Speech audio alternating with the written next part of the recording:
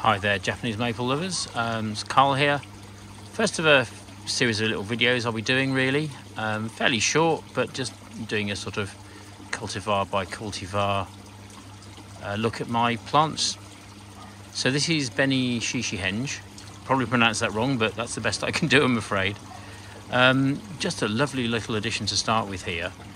Quite a slow grower. I've had this for a couple of seasons now. You see on the right hand side there, it's certainly doing really well this year. And actually the new growth is quite green. If you look down into it, the older growth particularly has a lovely sort of pinky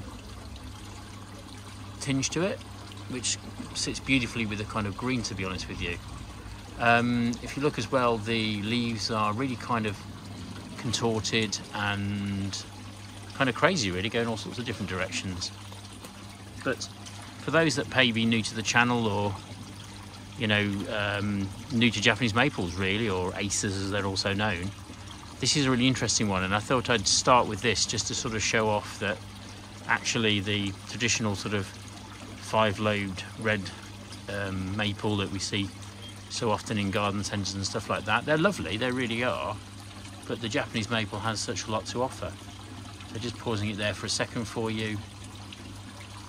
Love this one. I'm going to do these videos in the locations that they are in my garden, because I think that's probably helpful to sort of remind me and to remind you really, and where these things do well. These sort of very, very unusual colourful ones, pinky ones, tend to light shade more than most.